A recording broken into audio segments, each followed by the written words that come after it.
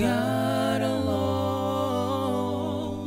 created all these things we call alone. From the mighty to the small, the glory in them all is God and God alone. God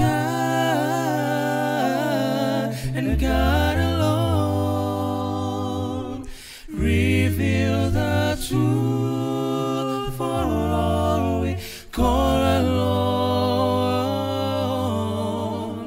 And the best and worst of man won't change the Master's plan. Is God and God alone. God and God alone.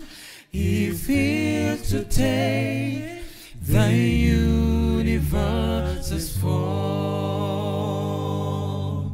Let everything that lives reserve its truest praise for God and God alone. God and God alone will be the joy of our eternal. He will be a world desire. Our heart shall never tire for God and God alone. Lord. God